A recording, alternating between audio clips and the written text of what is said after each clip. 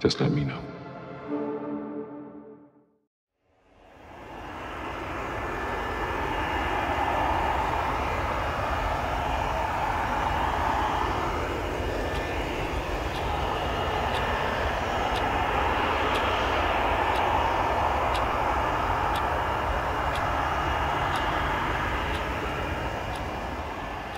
Delivery Malaysian 370, good morning. Malaysian 370, standby. At Kuala Lumpur International Airport, a Boeing 777 is preparing for departure. Malaysian 370, request level. 370, we are ready, requesting flight level 350 to Beijing. Malaysian Airlines Flight 370 is a daily passenger flight between Kuala Lumpur, Malaysia and Beijing, China. 370, 32 right of takeoff. Nice. 32 right, destination Malaysia 37, 42 minutes past midnight, Flight 370 is given clearance to depart. On board are Captain Zahari Ahmad Shah, First Officer Farik Abdul Hamid, 10 cabin crew members, and 227 passengers. Number control, Malaysian 370. Malaysian 370, Lumpur radar, good morning, climb flight level 250. Morning, level 250, Malaysian 370. Malaysian 370, climb flight level 350. Climb level 350, Malaysian 370. Less than an hour into the flight, the plane is cruising over the South China Sea at an altitude of 35,000 feet. The night sky is clear and the weather is calm. Flight 370 is then instructed to signal air traffic control in Ho Chi Minh, Vietnam, as it is about to enter Vietnamese airspace.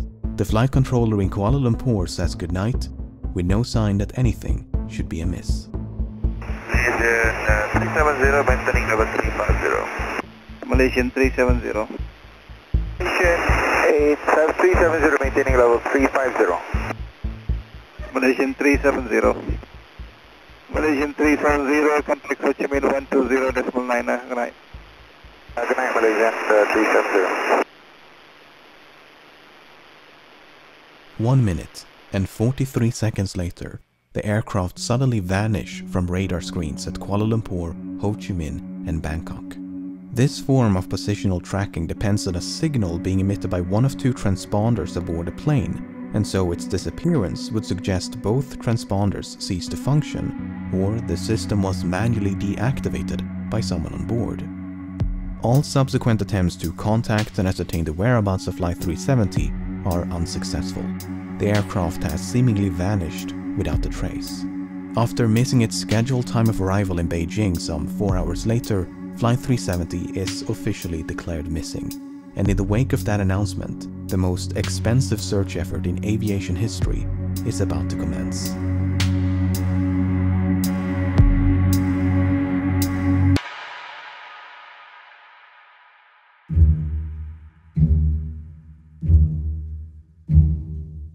The search was initially concentrated around the location of the flight's disappearance between the South China Sea and the Gulf of Thailand. The search area was soon expanded, however, after the Malaysian military disclosed additional information. Unlike the radar system employed by air traffic control, long-range military radar does not rely on transponders but use reflectance to track the position of aerial targets. A review of the data collected by the Malaysian military revealed that moments after contact with Flight 370 was lost, the aircraft had deviated from its scheduled flight path with a subtle turn to the right, followed by a prolonged turn to the left. The aircraft had then flown back towards and across the Malaysian peninsula before turning right near the island of Penang. It maintained this northwesterly heading until it escaped the radar's coverage. Over the next few days, the Strait of Malacca, the Andaman Sea, and the Bay of Bengal was scoured by a multinational fleet of aircraft and vessels, but there was no trace of Flight 370. Meanwhile, investigators began to analyze the aircraft's satellite communication records. Like all modern airliners, Flight 370 was equipped with a satellite communications terminal, or SATCOM, to send and receive transmissions to and from the ground. Prior to departure, the SATCOM terminal had logged onto the satellite network and established a connection with a ground station in Perth, Australia. That station then maintained a detailed record of all the incoming and outgoing traffic between it and Flight 370. This is what it contained. Prior to the flight's disappearance over the South China Sea, everything appeared to be working as intended. Then, at some point during this portion of the flight, the SATCOM link was severed. For whatever reason, the terminal ceased to respond. But 3 minutes after the flight vanished over the Andaman Sea, the terminal requested to log back onto the network.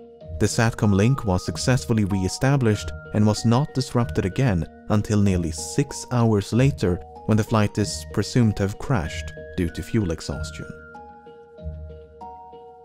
During these final hours, 2 attempts were made to contact the plane via satellite telephone. Both calls were acknowledged by the SATCOM terminal and would have been routed to the cockpit. Yet, they went unanswered. The terminal had also responded to 5 automatic status requests. In short, if the ground station had not heard from the aircraft in over an hour, it would transmit a signal to confirm the terminal was still online. While these transmissions did not contain any information about the flight's position, investigators were able to measure the distance between the satellite and the aircraft at the time of each transmission, based on how long it took those transmissions to be sent and received. This generated 7 rings of possible locations, from which 7 of these transmissions are thought to have originated. By taking fuel consumption, speed, and other factors into account, flight path analysis indicated the most probable origin of the final transmission to be somewhere along this arc in the southern Indian Ocean. The search effort shifted accordingly, and as the region fell within the jurisdiction of Australia, the Australian government took charge of the operation. Over the next few weeks, the search area was progressively refined to account for oceanic drift as well as improved estimations of the flight path. But this part of the southern Indian Ocean is so remote it took 6 days just to get there.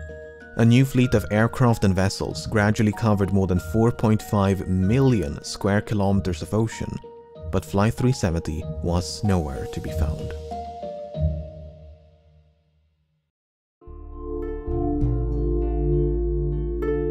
If the impact with the ocean had been sufficiently forceful, it was possible the resulting sound had been recorded by underwater listening devices known as hydrophones. This possibility was investigated, and 4 hydroacoustic monitoring stations had recorded something.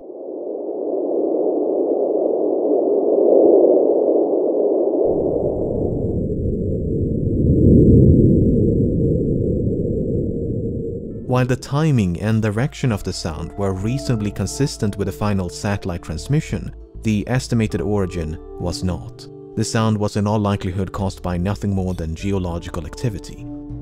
Flight 370 was also equipped with 2 underwater locator beacons which had a battery life of some 40 days, and as the deadline approached in early April, signals with a pulse and frequency somewhat similar to the signal emitted by the beacons were detected at depths of up to 3,000 meters.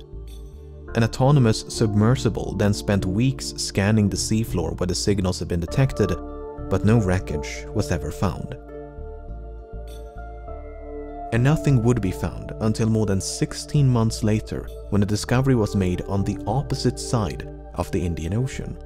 On the 29th of July 2015, a group of people were cleaning up a beach in Reunion, a small island to the east of Madagascar, when they stumbled upon this 2-meter-long metallic object covered in barnacles. Aviation experts quickly identified the object as a section of an aircraft wing known as a flaperon. Upon closer inspection, internal markings including dates and serial numbers conclusively ascertained the flaperon belonged to Flight 370. Even though Reunion Island is some 4,000 kilometers west of the search area, and more than a year had gone by since the flight disappeared, the location was consistent with simulations of debris dispersal patterns. There was now tangible evidence that Flight 370 had crashed somewhere in the Indian Ocean. The discovery of the flaperon prompted numerous searches along beaches and shorelines of southeastern Africa, and at least 31 additional items of interest have since been recovered and examined. Some of these items include a section of the outboard flap from the right wing, a piece of cowling from one of the 2 engines, a partial door from the nose landing gear, a section of the vertical stabilizer, and a mangled casing from one of the embedded headrest monitors. 18 of these items were identified as either likely, highly likely, or almost certain to have originated from Flight 370, whereas only 3 could be confirmed. The remaining 11 could not be identified. There were no traces of an explosion found on any of the debris tested, nor was there any evidence of a fire except for 3 small burn marks on one of the unidentifiable items. The search for debris was further aided by Earth observation satellites. Analyses of satellite imagery from March of 2014 uncovered a number of images which appear to feature man-made objects floating on or just below the surface in the southern Indian Ocean. However, the images were not nearly sharp enough to resolve any identifiable markings, and multiple searches notwithstanding, this debris was never recovered. A satellite image taken mere hours after the final transmission also captured what appeared to be a contrail some distance away from the search area. A later analysis, however, concluded it was most likely a shadow from a somewhat linear cloud formation.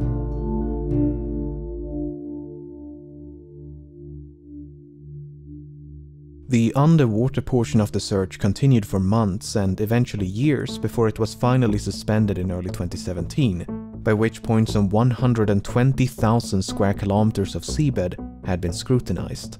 The search effort was then resumed by an American salvage company known as Ocean Infinity, but after more than a year of searching, they too came up empty-handed. Unless the final resting place of Flight 370 can be located, it may be impossible to determine exactly why it crashed. Nevertheless, there have been no shortage of theories.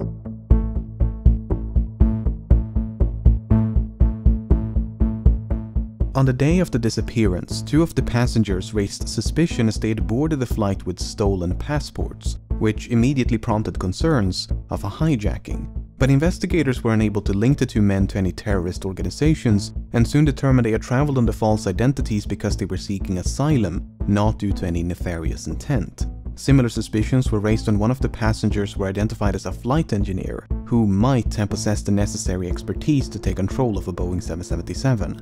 Apart from the 239 persons on board, Flight 370 carried nearly 11 metric tons of cargo.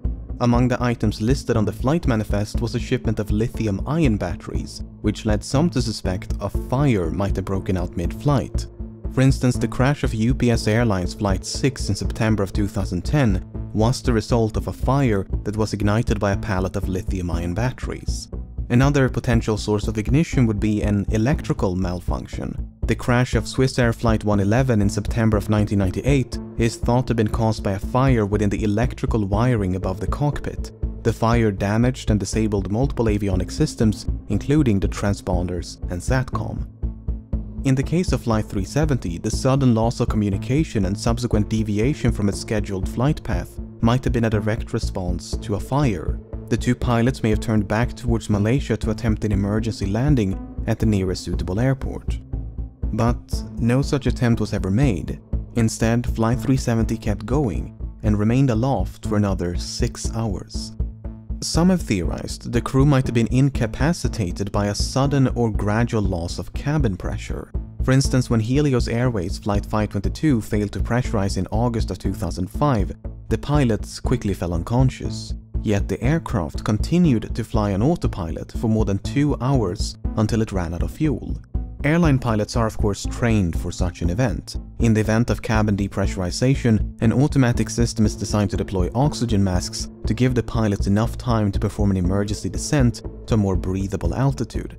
The data recorded by the Malaysian military radar does indeed contain altitude information, but it is highly inconsistent.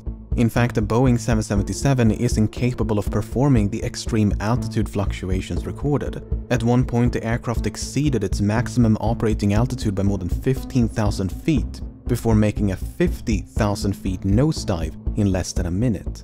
Attempts to recreate these maneuvers on a flight simulator were unsuccessful, and thus the data was deemed inaccurate and unreliable. If Flight 370 did lose cabin pressure at 35,000 feet, and the pilots were incapacitated before descending to a more oxygenated altitude, it might explain why the aircraft remained aloft for as long as it did. What is a bit more difficult to explain, however, are these alterations in heading. Flight simulations have established the aircraft must have been under manual control during the initial left turn, as the bank angle or inclination of that turn was beyond the limits of the autopilot. Subsequent turns, however, could have been either manual or automatic. But for the autopilot to have made these course corrections, someone with the requisite knowledge must have programmed it to do so. The only other alternative is that the aircraft was in fact under manual control.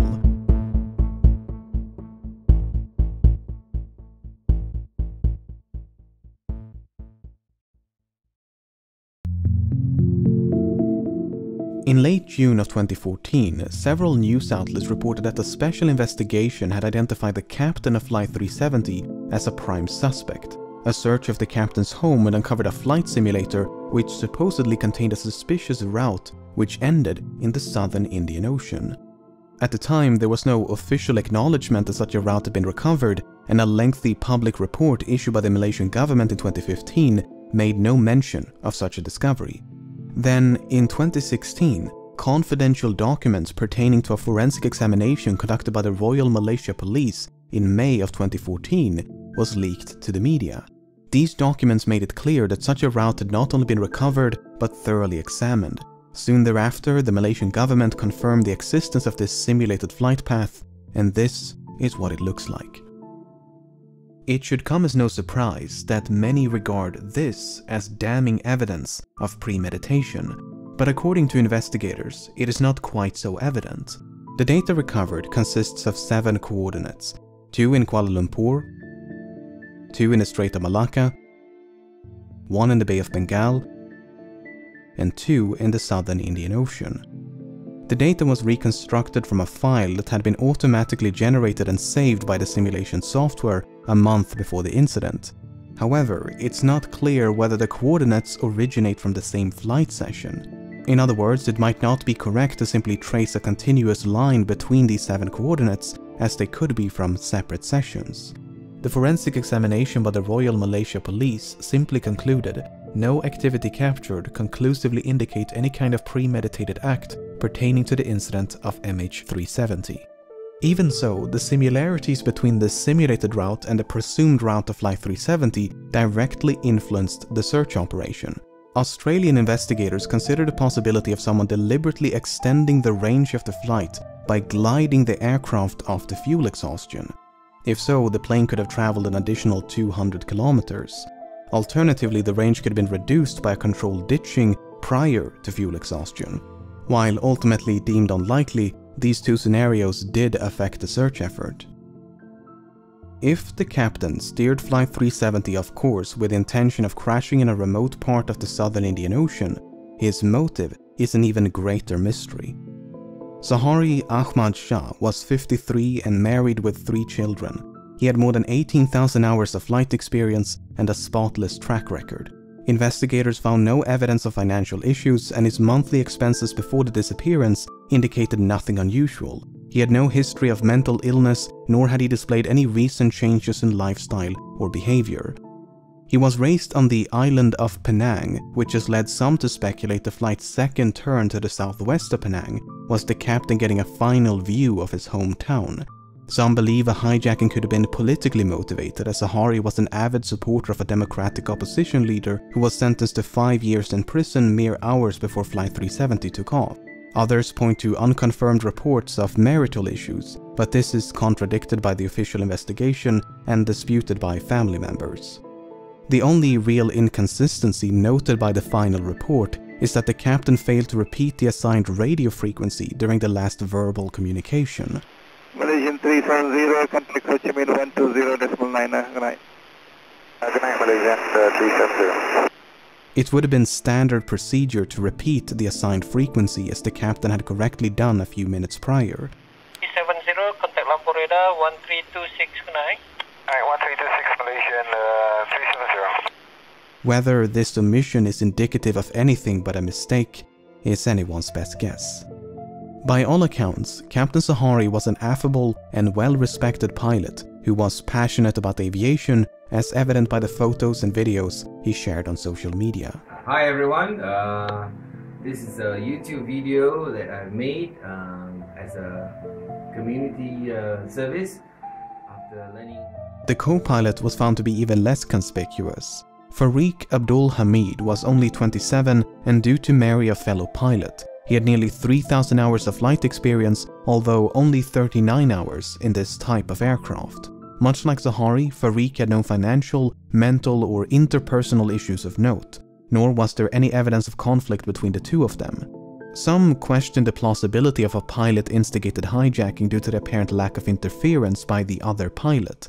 Well, when Ethiopian Airlines Flight 702 was hijacked by the co-pilot in February of 2014, he did so by merely waiting for the captain to take a bathroom break before locking the cockpit door behind him. The co-pilot was then free to divert the Italy-bound flight to Switzerland to seek asylum. The only noteworthy piece of evidence in regards to the co-pilot of Flight 370 is his phone. You see, when the confidential documents were leaked, they also confirmed another long-circulated rumor, namely that a cell phone tower had briefly established a connection with an iPhone 5S belonging to the co-pilot as Flight 370 approached the island of Penang. According to investigators, it was not a phone call as has been widely reported by the media, but merely an automatic location signal. Why this information was omitted from public reports, we may never know. So what is one to make of all of this? On the one hand, the simulated flight path seems suspicious. On the other, it is difficult to cast any substantial doubt on either of the two pilots' character. It is equally difficult to deny a hijacking is consistent with the available evidence. Then again, we're missing some quite major and literal pieces of evidence. The final report issued by the Malaysian government in 2018 could not attribute the loss of communication nor diversion of Flight 370 to a malfunction. Instead, it is believed that someone manually manipulated the aircraft and its systems. For instance, investigators believe SATCOM was manually disabled by a sudden and prolonged interruption of power. Then, once power was restored, the terminal simply rebooted. Likewise, the alterations in heading are believed to be the result of manual inputs. With that being said, the uncertainty of these findings are repeatedly emphasized due to the limited evidence available, and the report does never explicitly state the flight was hijacked. In fact, no real conclusion is reached. Both the Malaysian and Australian government agree that Flight 370 crashed in the southern Indian Ocean, but that the cause is indeterminable without the wreckage, the location of which has managed to elude some of the foremost aviation experts in the world, as well as an impressive arsenal of cutting-edge technology for more than half a decade. Authors, aviation experts, and independent investigators have all chimed in to offer their own thoughts and theories as to the nature of the crash and the location of the wreckage. Some believe there was no crash, but that the aircraft was shot down by an American naval base in the middle of the Indian Ocean. The satellite transmissions were then supposedly forged as part of a massive cover-up. Others believe the aircraft turned right towards India and traveled as far north as Kazakhstan, completely undetected. Debris was then supposedly planted along shorelines of southeastern Africa as part of a massive cover-up. Another theory suggests the aircraft was remotely hijacked and controlled by someone on the ground. While Boeing and other companies have experimented with technology that would allow for an aircraft to be remotely controlled, no commercial airliner is known to be outfitted with such a system. On the less conspiratorial side, the assumption that Flight 370 flew in a straight line and at a constant speed after turning left towards the southern Indian Ocean might simply be incorrect.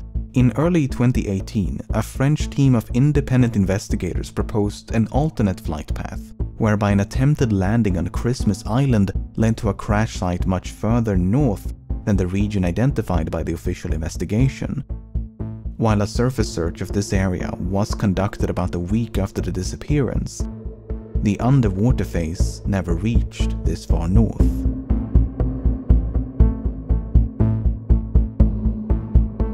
As of the making of this video, the search operation has been suspended, but there have been talks of potentially resuming the search. For now, it seems, the vanishing of Flight 370 will remain a mystery.